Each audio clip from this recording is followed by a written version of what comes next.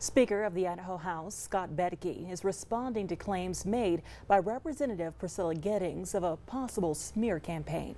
Giddings is facing an ethics investigation over releasing the identity of an intern who accused a different state representative of rape.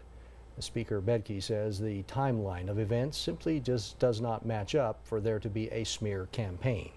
Giddings did not declare her intention to seek a statewide office until May 21st. Bedke says he and 24 other House members made the request for an ethics committee investigation 3 weeks prior on May 3rd.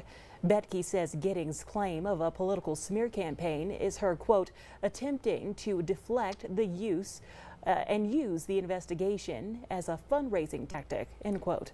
Bedke says all elected officials should be held to a higher ethical standard. Giddings is currently running for lieutenant governor, as is Representative Bedke.